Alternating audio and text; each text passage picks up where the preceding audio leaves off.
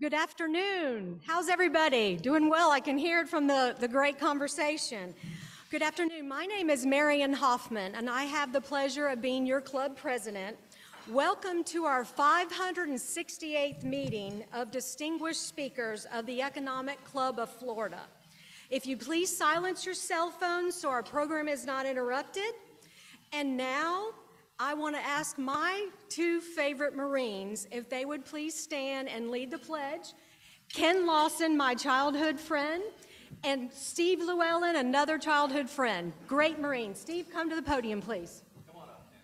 Do it together. All right. Let's remember. All right, you ready? Ready. Okay. Okay. It's like elementary school. You know it. Go ahead. I pledge allegiance to the flag of the United States of America and to the republic for which it stands, one nation, under God, indivisible, with liberty and justice for all. Great job. Same here, brother. All right.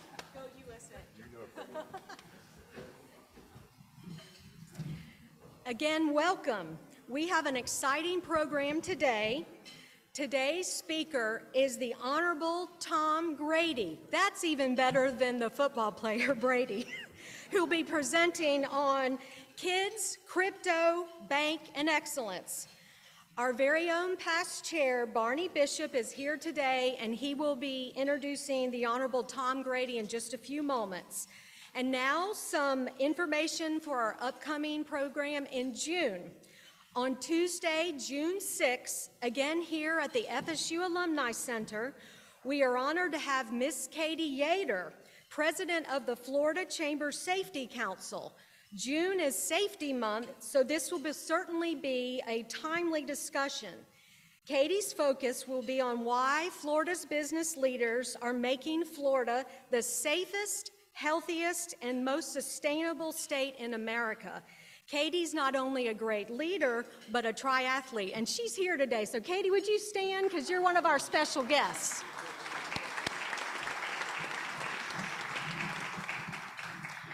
Just a reminder to visit the Economic Club of Florida's website. We have all things Economic Club related. You can also find links to your club's YouTube page and links to podcasts. So if you miss a program, you can go back and watch it. And we are also on LinkedIn, Facebook, and Twitter. And now I would like to recognize our trustee members. These members of our club provide additional financial support. In turn, our trustees receive exclusive benefits, such as attending receptions with our speakers to meet them one-on-one. Today, our trustees got to meet our speaker, Tom Grady, and ask him questions. So now, if you're a trustee, would you please stand so we can properly recognize you?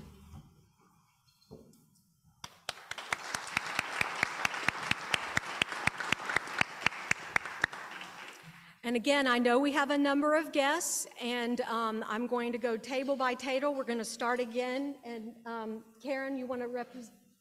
Well, Katie Yater was just recognized a minute ago, but I'll give you another one. She's not an Iron Man, she's an Iron Woman. Yeah. And she has more titles than most of us in here. In addition to the one you said, she's also the CFO and the COO of the Florida Chamber of Commerce. She'll be a great speaker. That's right. Welcome, Katie. Thank you. Any more guests at this table? Ken?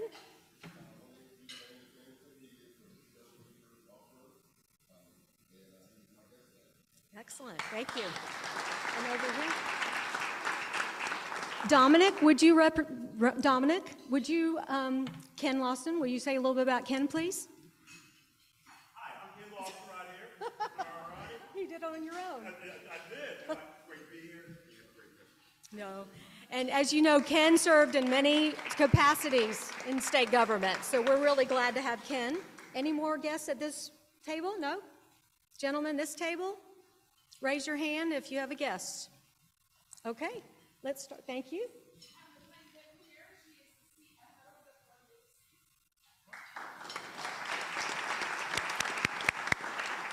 Steve?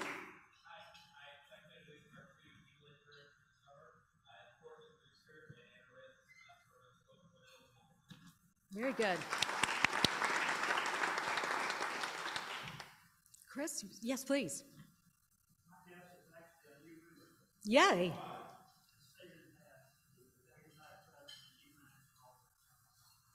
Very good. Thank you. Liza?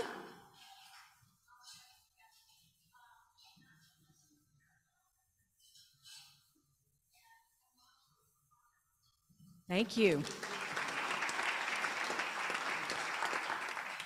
Okay, and Travis, would you introduce our guest together, Ramon, please?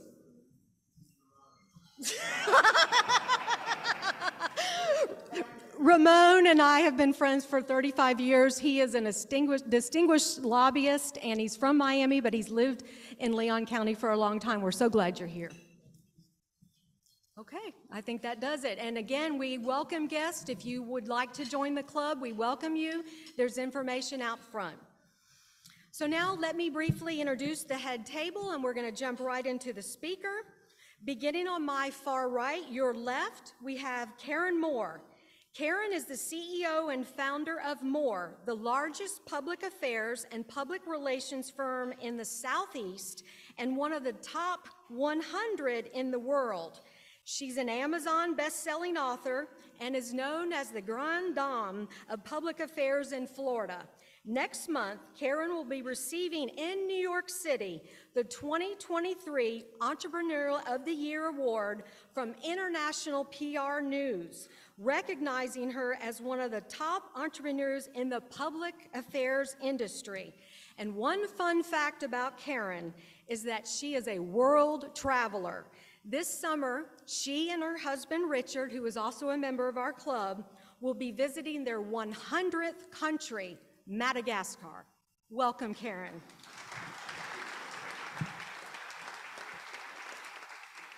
And now we have Steve Llewellyn. Steve is a native Floridian and a retired Marine colonel. His career spanned over 30 years, including global assignments to include Iraq and Afghanistan. Following his distinguished career, he worked for the Department of Children and Families and as Director of Education, and was later sent by then Secretary Popple to run the Florida State Hospital at the height of the pandemic. He attended the University of Florida and was a member of Alpha Tau Omega fraternity. He graduated from Florida State University, and he holds a Master's of Public Administration from Old Dominion. And one fun fact about Steve is he is the great-grandson of Hayes Lewis of Marianna, Florida, who served in the Florida Senate from 1929 until his death in 1935. Welcome, Steve. Thank you.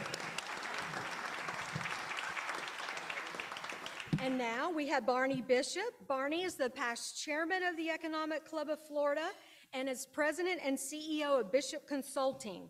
He's a native-born Floridian and an Eagle Scout, and I think tonight you're going to be at the Boy Scout event. That's right.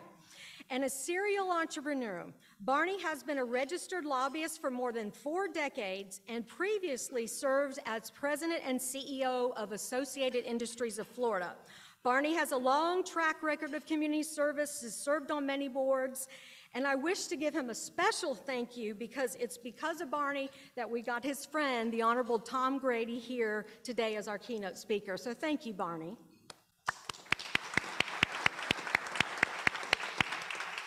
And then finally, we have Dr. Susan Fiorito, Dean of the Jim Moran College of Entrepreneurship, and she's the Jim Moran Professor and Entrepreneur in Residence.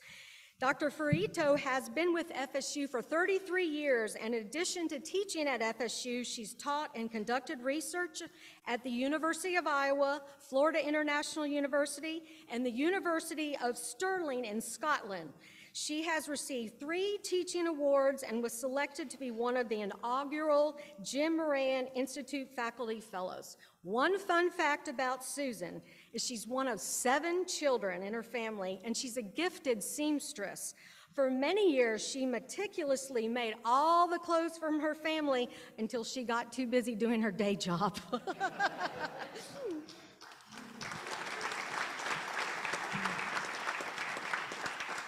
And now I will invite our past chair, Barney Bishop, to please introduce our featured speaker.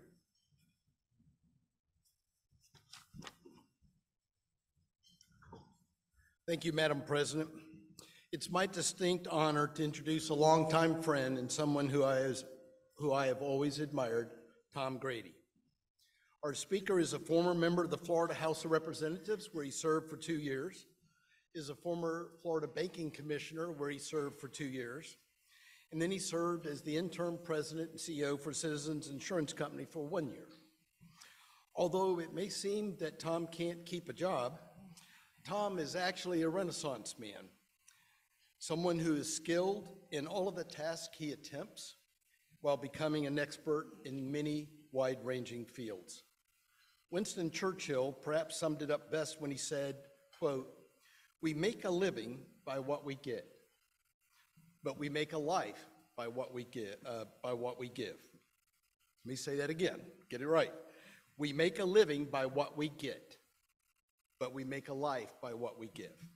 Tom gives back every day through his philanthropic endeavors and his consistent and voluminous service to, it seems, just about every nonprofit in the finance or education that asks for his counsel and service. You can see by reading his biography that he is very bright, he's intellectually curious, he's a well-rounded individual, but perhaps most importantly, he has a heart of gold. I won't recite his resume for you because it's on your table, but suffice to say that someone who has dedicated his life to making our society better by helping others that is less than fortunate is truly a noble cause. A graduate of Florida State University, where he graduated summa cum laude with a degree in business administration, and then on to Duke University Law School, where he graduated with distinction, Tom's intellect has never been questioned. Since college, he has persevered to help others, whether it is helping veterans with their health care or committing his time and resources to helping children obtain an education and the necessary life skills that are right for them, irrespective of whether it's college or a trade, because he believes that every child has potential, and his goal has been to make sure that they have every opportunity, every chance to succeed. As a consequence, just for one of the educational organizations that Tom has worked for, he has helped to raise over $32 million, which is just truly amazing.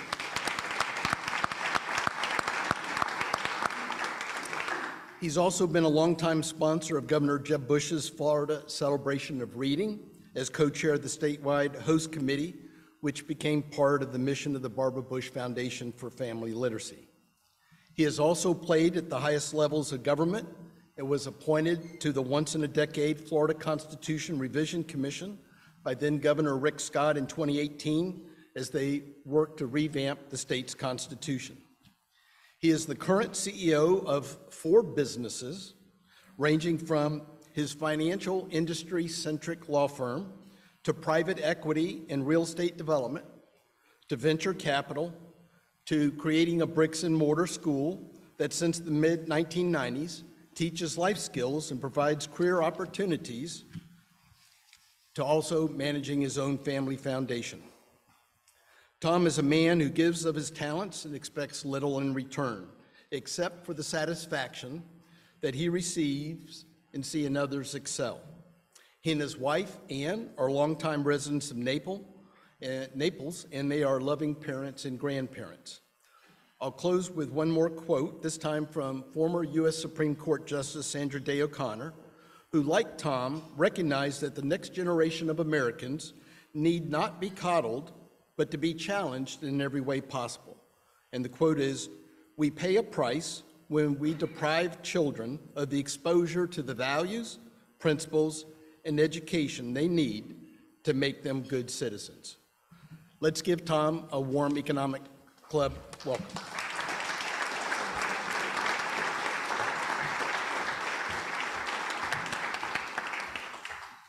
Boy, I know when, quit when you're ahead, right?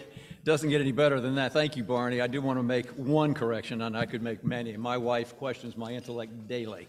So that probably goes with most of the things that you said. And also, just as a point of order, I believe there is one other interloper guest in here who did not rise when Marion was asking for those persons to do so. And his name is Stuart Brown, who's hiding in the corner over there. Don't think Stuart's a member of the organization. I could be wrong, but Stuart Brown was... Welcome, Stuart. A long, long time ago in a galaxy far away, I was a student across Tennessee over here, and he was my finance professor when, a freshman, I think. I was only here 2 years. So anyway, welcome, Professor, and I'm glad I'm not following you again, Ken. You always raise the ante. It makes it hard, man. The pressure's on if I got to follow you. So I want to open with something in the form of a question to you, Barney, and that is, are you a gambler? No. Anybody up here a gambler? Blackjack? Poker? Slots? Maybe. How about lottery tickets? Lottery tickets, all right. How about in the audience? We have gamblers out in the audience? Wow, not very many. Okay, how many people have bought cryptocurrency? Boy, this one. Would you please stand? No, I'm just kidding. This is an unusual group. You guys are really smart. You can call me a crypto skeptic, as you'll find from the remarks I'm going to share today. But one of the headlines over the weekend was last week in Britain, they made a decision to regulate cryptocurrency the same way they regulate gambling. So I thought that was kind of a fun fact. And in the US, there's a big disagreement on whether it's regulated and how it's regulated. And I'll get into that a little bit in my remarks. But another headline just this morning was 2.6% unemployment in the state of Florida. 2.6%. I'm looking around the room. I am older than most, not as old as some.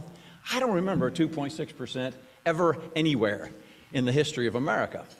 So why is that relevant to a talk that's supposed to discuss kids, crypto, banks, and excellence?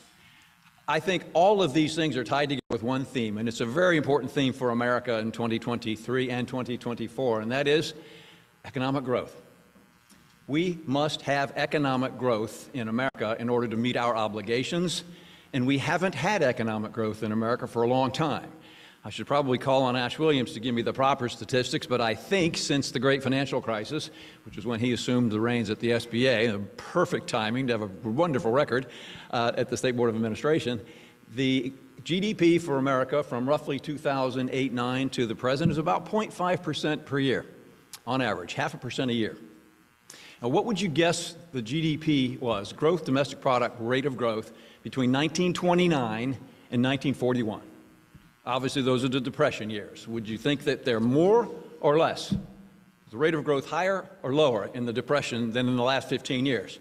All those who think it would be lower than in the last 15 years, raise your hand. Okay, you're all very timid. You're not raising your hands very high. I think probably more of you think it would be lower. It was almost 3% a year.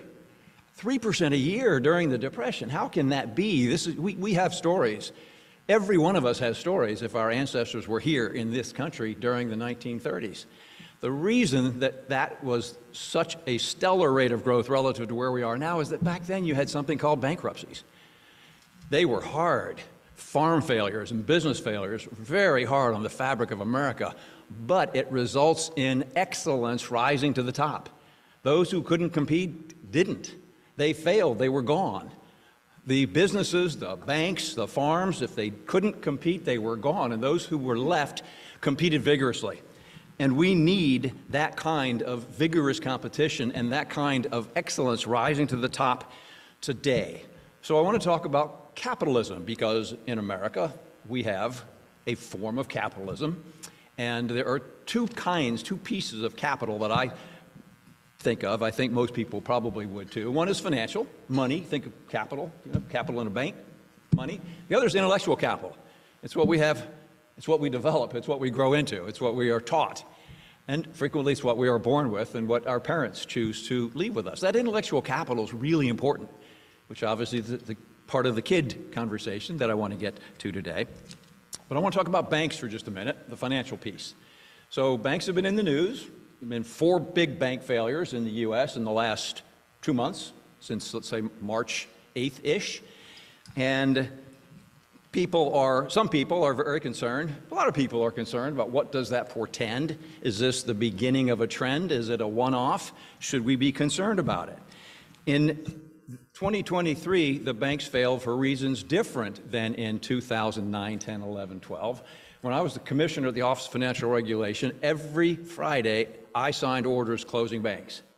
It's not a fun thing to do. Banks have customers, banks have employees. Some of these banks were generations old, family banks, community banks. That's not happening now. Back then, 2009, 10, 11, the problem was the balance sheet. There were lousy assets on the balance sheet of a bank. We can talk about why that was, but there were lousy assets. That's a problem. But you can only be a zombie bank for so long with lousy assets. Today it's different. These banks that failed, Silicon Valley Bank, Signature Bank, they had a really good balance sheet in terms of credit quality. Credit quality, very different than 08, 09, and 10. Credit quality was good. In fact, the reason Silicon Valley Bank in particular failed was because they invested too much in the safest instrument in the world, which is called a United States Treasury bond. How can a bank fail when it invests in the safest instruments in the world? Well, there's something called interest rate risk that you cannot get around, sometimes called duration risk. That risk was present in a big way, and that caused them to fail. There's another reason they failed. They had a boatload of these long-dated treasuries that declined precipitously in value as interest rates increase. That's what happens. Interest rates go up. If you're holding a security that's guaranteed to pay 1% and interest rates are 5%, you're less willing to pay up for that security. So that's what happened. They probably could have muddled through, except for this. It takes seconds to transfer your money out of a bank now. You go back to the 1930s and you got your suitcases or your whatever you would carry things, you'd go get cash from a bank, if you could, before the bank failed. On the morning of March 9th, Silicon Valley Bank, $43 billion was transferred out of the bank because of this. Now, there aren't very many businesses that can withstand that. So why would Silicon Valley Bank, which was the premier bank in the world dealing with startup companies and organizations, and Silicon Valley, for all of California's flaws, is the best place in the world to start a startup organization and start a business. Silicon Valley had an extraordinary franchise, lost it in a day because they didn't manage the interest rate risk, or you could say they were gullible. Why would I say they were gullible? Well, the chairman of our Federal Reserve assured the American people in 2020 and 2021 that there is no inflation, there will be no inflation. Don't worry about it. Things started to tick up a little bit, inflation picked up a little bit. They continued to assure us, and I assume that Silicon Valley Bank board members and CEOs and C-suite members would assume the same thing. Powell assured Congress, after all. This is, what's the word? Transitory. We hadn't used the word before. I hadn't used the word. Heard the word used much as jargon in the financial industry. Inflation is transitory. Well, if you believe that, if you believe your government, if you believe the Federal Reserve, why not buy long bonds, guaranteed to pay you back at the interest rate stated on the bonds? So they did. They bought a slug of them. Turns out Jerome Powell was wrong. Maybe he was misinformed. Maybe he genuinely thought it was transitory. Maybe it was purely political. Maybe it was theater. I don't know. But the banks bought a slug and the banks failed. We do know during the time period that interest rates were rising because inflation was increasing, is that the Federal Reserve had created enormous additional burdens on banks to comply with ESG requirements, to comply with diversity, inclusion, and equity requirements, all of which take a lot of time and suck a lot of energy and a lot of money out of businesses. And you may think they're for very good purposes. We'll put that aside for a moment, whether it serves a good purpose or not. It's time consuming, and that's what the auditors were concerned about. That's what the examiners were concerned about. They didn't come into Silicon Valley Bank and say, whoa, you got a whole slug of these long-dated bonds, you need to do something. Are you hedging that risk? Why aren't you selling the portfolio? They didn't do that, but they were paying attention to these other social factors. Also new and different in 2023 compared to prior periods going all the way back to the beginning of banking is that we have more than ever before non-banks competing with banks. So once again, I'll hold up the phone. Anybody in the room ever bought a car and financed it with a couple of clicks on their phone? Not this crowd. I'm beginning to get a sense, Barney, of of this crowd. Okay, let me explain this to you. You can pick up your phone, download an app, and you can buy a car, you can buy a house, you can buy anything you want, never walk into a bank. My kids, to my knowledge, have never been in a bank, except First National Bank in Naples, which had cookies. So they went into the bank to get cookies, but they've never been in a bank to bank. So banking is changing, and that's a whole different conversation, and I'm not going to spend a whole lot of time on that, other than to point out that there is just a huge disruption in the banking industry, and non-bank lenders are part of that.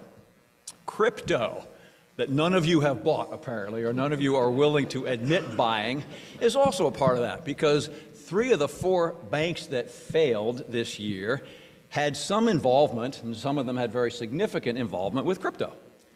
So what is crypto? Why were the banks involved? Well, startup businesses are dealing in crypto, and they want to bank startup businesses, and they want to bank the financiers of the startup businesses who have a lot of money. There's a lot of good reasons. There's risk in everything. There's a lot of good reason to do that and to bank these companies. But the UK, as I said, now has classified this as essentially a gambling activity, and they're going to regulate it as a gambling activity. But what is it? I guess I won't ask this crowd to answer that question, but it's software. That's all it is. Cryptocurrency is software. It's a ledger. And this is a question you will all be able to answer yes, I think. Has anyone ever heard of an Excel spreadsheet? Yay, okay. All right, we got it. We got it. Crypto is a spreadsheet. It's a ledger on a blockchain. It's a distributed ledger on a blockchain. And the proponents of crypto tell us that's a wonderful thing. And because it's blockchain, it's assured, unlike US dollars, you can never inflate it. You can never make more Bitcoin. Truth is, you can make an endless amount, and people have made an endless amount of cryptocurrencies, thousands of them, all of them worth pennies on the dollar from when they were first offered. But Bitcoin, they say, is different. There will never be more Bitcoins. Well, you can call me a skeptic. It's software. Has anybody, I know the answer to this, so I'm cheating a little bit. I know at least one person knows what hack means. Has anyone ever had a bank account or a crypto or securities account hacked? All right, how about a Facebook account? Oh, good grief. All right, well, there's this thing called hacking. And this is going to take a long time, Barney. You can get something that's online in your world hacked. And once it's hacked, people take something. Maybe it's money, maybe it's a photo, maybe they leave a photo that you don't want them to leave. That's hacking, okay? I am just not going to be persuaded that someone cannot hack into a Bitcoin account or a Bitcoin ledger that was invented by a ghost. We don't know who it is. There's supposedly a name, but the guy's never come up and said, hey, I did this. The whole thing is to me, smoke and mirrors, but there's a better expression. It's a guy named Dr. Rubini. He's a professor at NYU, College of Business. Not quite the same reputation as the Florida State College of Business, but close. So NYU, Professor Rubini said he came up with the 7 C's of crypto, and they are corrupt, concealed, crooks, criminal, con men, carnival barkers, and CZ. Anybody know who I know the answer to this question, but does anybody here know who or what CZ is? Okay, CZ is the president of a company called Binance. I won't ask. Binance is a crypto exchange operator based in China, like most things. I'll just leave it at that. And CZ was included in this list, even though, like a panel as we have here, Rubini was on a panel, CZ was on the panel, and he still said, here are the 7 C's of crypto, while CZ's seated at his left. And it's funny because 3 of the 4 banks, as I say, had a significant involvement with crypto and failed, and yet the proponents of crypto continue to say that crypto is the salvation for finance. It's decentralized, they say. What does that mean? Well, for this crowd, it's unimportant. I won't explain what decentralization is or what centralization is. But it doesn't seem to make any sense to me if crypto is going to be the salvation and 75% of the banks that have failed this year failed because of a connection with crypto. And crypto companies need banks. Okay, so crypto somehow is the salvation, but crypto can't operate without banks. None of it makes sense. But I could be wrong because there are a couple of countries that have wholeheartedly dove into crypto, and one country has even adopted Bitcoin as its legal tender. Maybe we should follow the lead of those countries. They may be right. I won't ask if anyone knows who they are. I will tell you. One is Bhutan. Does anyone know where that is? Right next to Nepal. Okay, good. Thank you. Good. You get a gold star. El Salvador, closer to home, which made it legal tender, and the Central African Republic. So maybe they got something right. Of course, all of these countries have histories of hyperinflation. They've never had a meaningful, stable currency. It might be better for them. I'd rather gamble with Bitcoin than gamble with whatever the dollar equivalent is in the Central African Republic. So maybe it makes sense for them to gamble, but I don't want to do it. The largest holders of crypto in the world: China and Bulgaria. Seems odd, right? China and Bulgaria. China has outlawed crypto. But China has a lot of, well, I should say most countries have criminal problems, crime problems. China is not an exception. China has crime problems. Some of that crime involves cryptocurrency problems, cryptocurrency extortion threats. China has less, I dare say, no due process for those who are accused of a crime. So China takes it. If somebody's involved in crypto and China says they wake, whoever's making the decision, I guess it's all the way at the top. When they wake up one morning, they say, you're a crook, give me your crypto. It's gone, and it goes into the vaults of China. China owns 5% of the Bitcoin in the world. Bitcoin is very thinly traded. It means it's not a lot of transactions. If China woke up and said, we're selling Bitcoin, it goes to zero, or close to zero, just because of the liquidity of the market. Bulgaria, known for criminal element, mob element, so same reason. They own a lot of the crypto because apparently there are a lot of criminals, or they just allege that there are a lot of criminals. So I want to move into intellectual capital. Financial capital is interesting. It's being disrupted. Intellectual capital is also being disrupted. How we learn, what we learn, who we learn from. It's really exciting. As you pointed out, Barney, thank you. I was the chairman of the State Board of Education for the last 2 years. I was on that board for 8 years plus. Loved every minute of it. During the COVID years, enjoyed it because I felt it was so important. It was really challenging. It was difficult to meet. It was difficult dealing with people who felt very sincerely as far apart as you could possibly imagine on something that we would normally think is a fairly simple topic like a mask. I won't bog down the conversation with talking about masks other than to point out it was hotly disputed whether it helped, whether you should wear it, whether we could force someone to wear it consistent with the laws and the Constitution in the United States. Those were trying times. I think on the table there's a handout. Did that make it? Okay, so on the table I wrote a letter to Governor DeSantis when my term expired in March. And I won't repeat everything that's in there. I'll just summarize it very quickly to say that the performance of Florida's students during my tenure on the board, and I'm not taking credit for that, but during my tenure on the board improved dramatically. The number of failed schools was reduced to nearly none, not none, nearly none. The performance of kids on standard tests increased across the board, all subgroups. And we have different categories. They are racial, they are ethnic, they are economic. Across all categories, the performance improved. Then you can turn to spring of 2020 and the government closures and government takeovers and the onset of COVID. We really shone. And that continues to today. There were statistics that have been released this year about how our kids have performed on what's called the NAEP, which is a national test where you can compare performance of students across the entire country. And Florida was better than any large state, and that's important because large states have very diverse populations and require a lot of different kinds of teaching methodologies in order to allow all kids to succeed. Florida's on the top.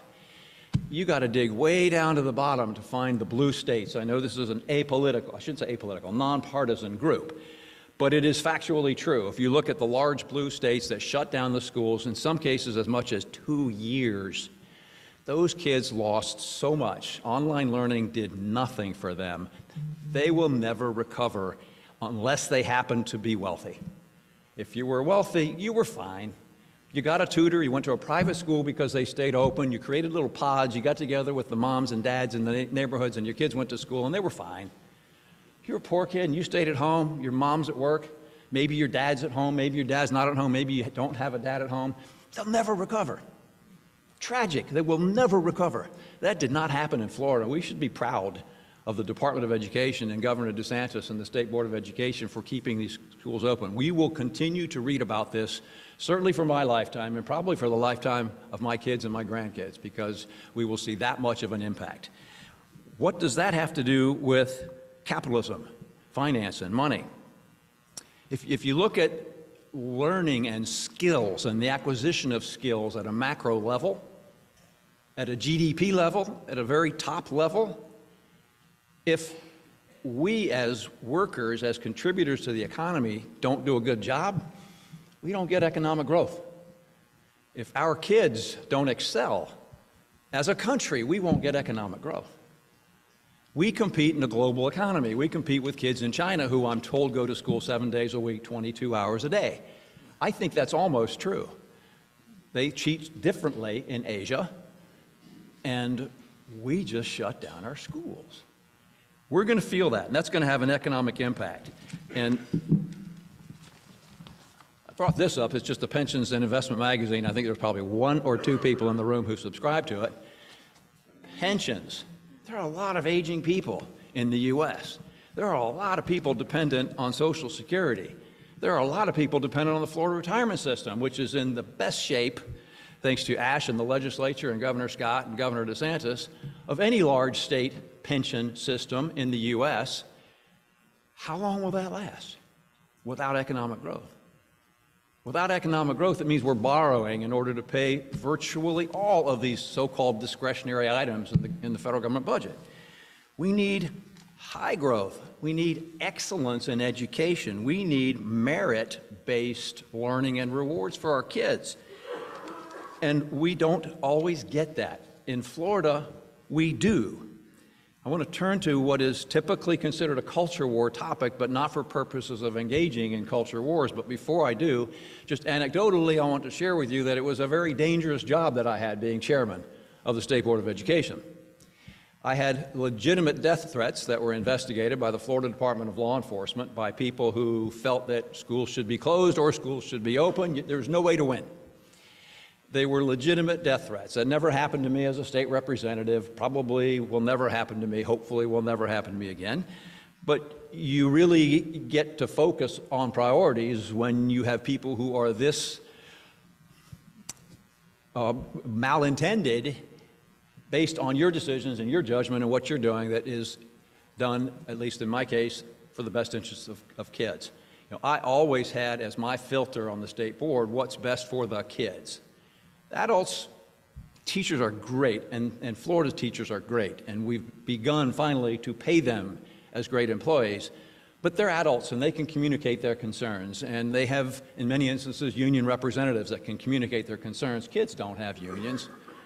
So that was my focal point, is what's best for the kids. So we had the death threats.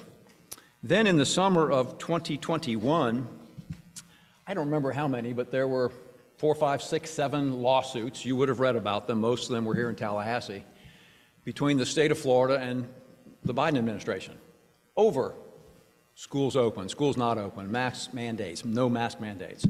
And it doesn't matter where you fall on that spectrum, whether you thought it was good to be open or not good to be open.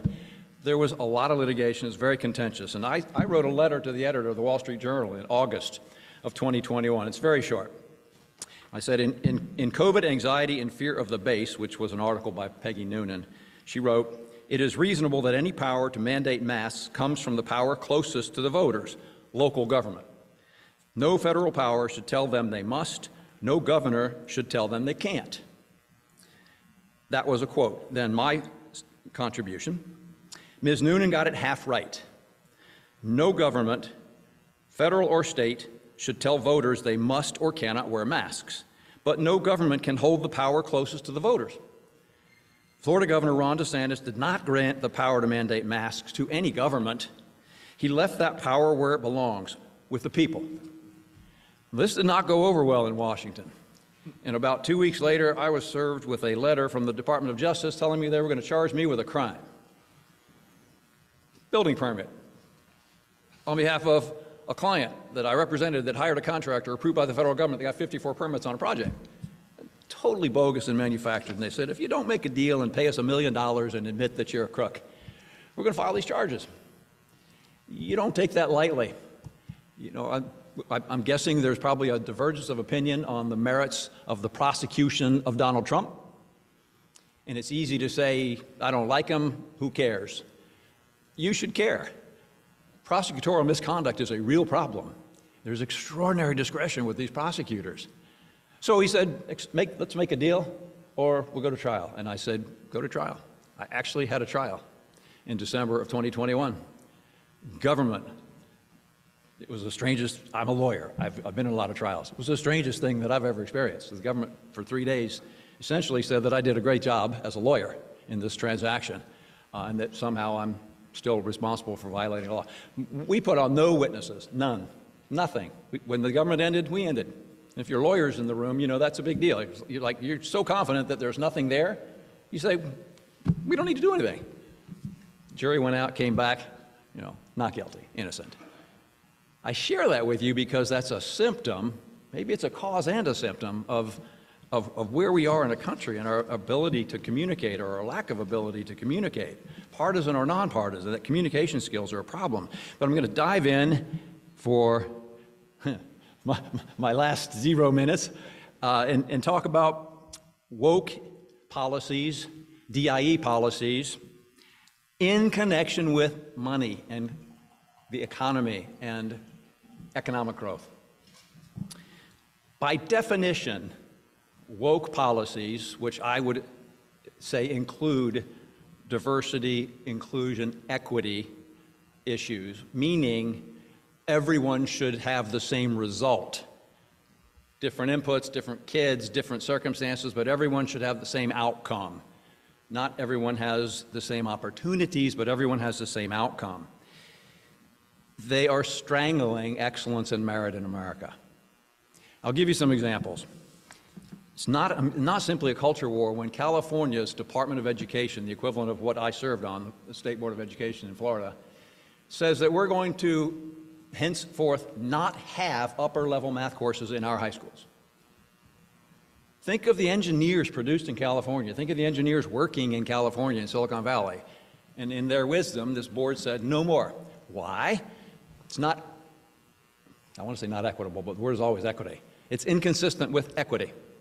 Some kids can't take those advanced level math courses and they feel bad. So it's not fair for other kids who can take those courses to take them and make these other kids feel bad, so we will eliminate the courses. Now, I think that is a horrible decision, a horrible impact on kids, and a horrible impact on our longer-term future at a high level, because if we don't have those kids learning math and we don't have those kids becoming engineers, where are the engineers going to come from? Outside the U.S., that's for sure, and a whole boatload will come from China and Florida, which is good because we don't have these policies in Florida. But as a country, we need to focus on excellence, not just here in Florida where we're doing a good job, but in the country. Another example, these blue states are closing schools that are public schools that were established for gifted kids. It's a very good, well-known school in New York, very good, well-known school in San Francisco. For years, forever, since inception, you got in by application, just like a college. They looked at your skill set and said, yes, you can handle the academic rigor that we will impose on you here in this high school. Now, that's not equity, folks. A lot of people can't get in. The lottery would be a lot more fair. We'll just have a lottery so that everyone has an opportunity to get in, regardless of whether or not they can actually do the work when they get in. Now, if they keep the rigor of the academic program, it's unfair to kids who can't perform at that level to be admitted to those schools. If they dumb down the excellence in those programs, which is more likely what they will do, it's unfair to everyone. It's unfair to the smart kids. It's unfair to the kids who are less capable. It's unfair to us because it affects our gross domestic product. It affects our ability to produce. It affects our ability to have a prosperous economy, and we need economic growth. So one last example, and that is SAT tests. Does anyone know why they were first adopted back in the 50s and 60s?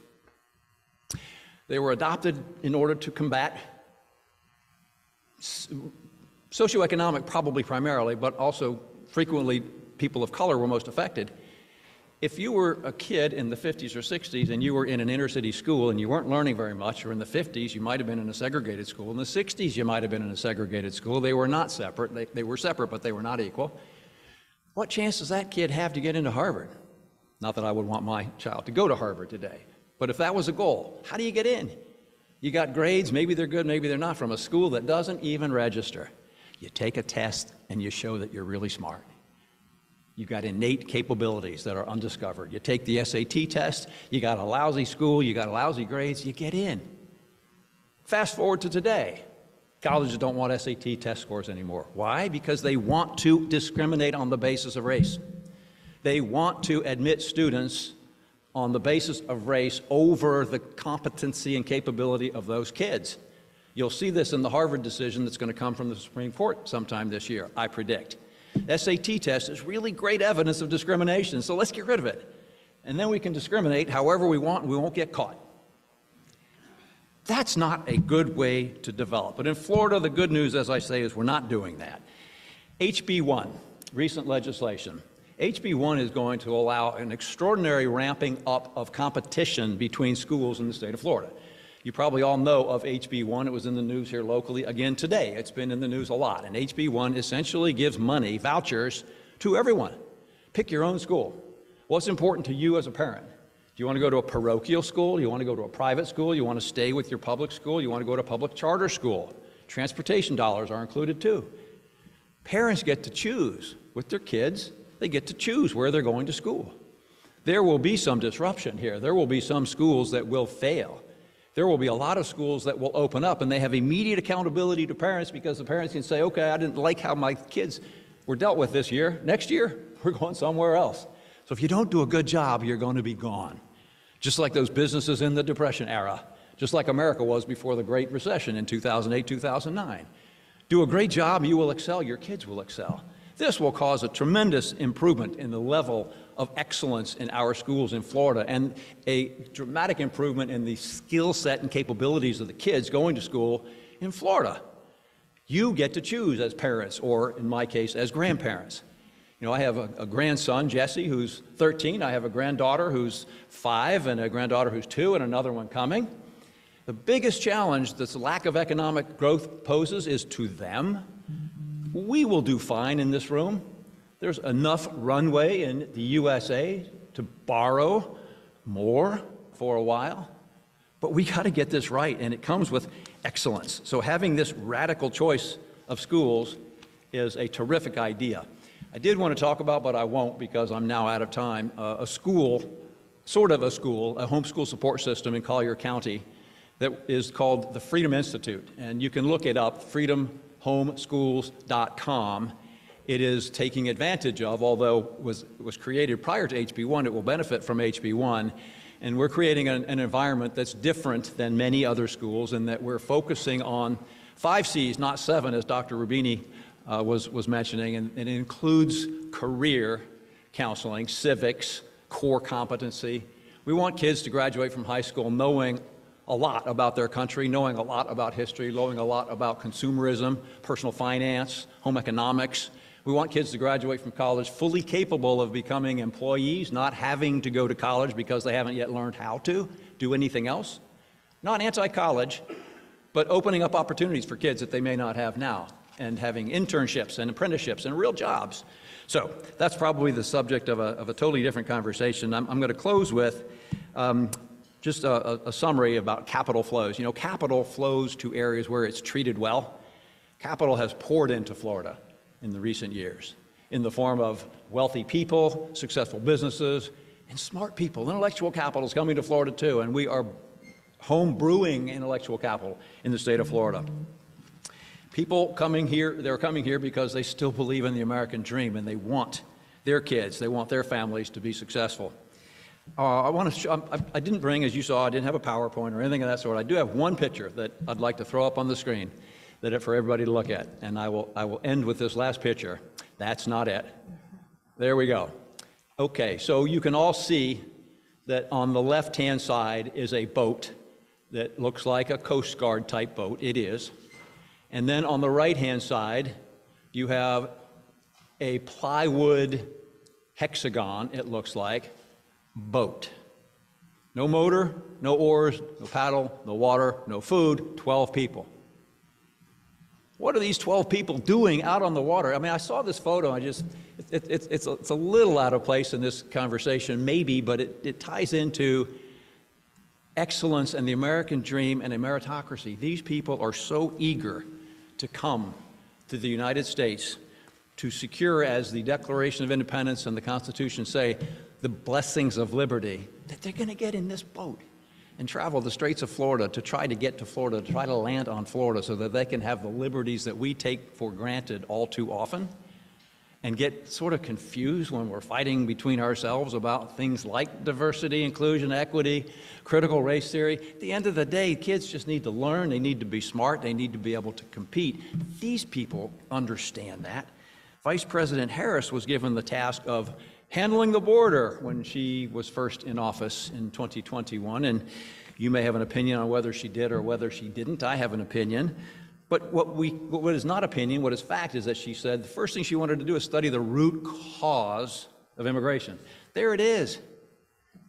The blessings of liberty. People want a better life. They want a better job. They want economic growth. They want to participate in the American experience and the great American experiment. And finally, Benjamin Franklin. I know people who want to hear Benjamin Franklin, these old guys, right? 1787, you know, a woman asked him what he had just done at the Constitutional Convention. He said, well, we have formed a republic if you can keep it. I say let's keep it. It's the greatest experience in the history of the world. Florida's doing a better job than any of the other 50 states. I'm so proud to be a Floridian and so proud to be an American, and thank you very much for having me. I've probably eaten up all my question time, but I'm happy to stay for questions should anyone have any. Thank you.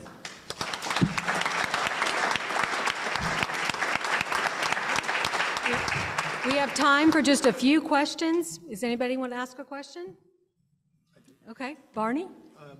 So what would be your opinion of the Federal Reserve and how they've handled SVB out in Silicon Valley and First Republic in New York? What did they do right? What did they didn't do right? Well, my opinion, and Ash can probably give you a much better explanation, my opinion is they handled it poorly, but that they had no choice. They bailed out Silicon Valley Bank depositors. They did not bail out shareholders. Need to be very clear on this. Now, I was a shareholder. I thought it was a well-run banking institution. I had a very low basis in the stock, fortunately, so it wasn't a huge deal for me. But they bailed out the depositors, and there was such a micro system, an economic system in the startup world that was, I think, an important thing to do. They had to do it. Why? Because they had been screaming for so long that there are no problems and that you can assume there will be no inflation. You can make some decisions, and the Federal Reserve knew for a year that wasn't how it was playing out. So what would they do? Let the bank fail, and then they would be called to task, because clearly they could have seen this. If the bank should have seen it, certainly the Federal Reserve. I think the regulators were asleep on the job. So they were left with no good choices. Any other questions? I've worn you out. Okay. Nothing. Okay. I don't know what that says, but good. On behalf of the Economic Club of Florida, let's give them another hand, please. Thank you. And we present you this. You can hang it on your shelf or whatever on behalf of the Economic Club, and we appreciate very you much. and your insights. So thank you. Thank you. And finally, don't forget, June 6th, come back to hear Katie, and the meeting's adjourned. Thank you. We can ship that to you if you like.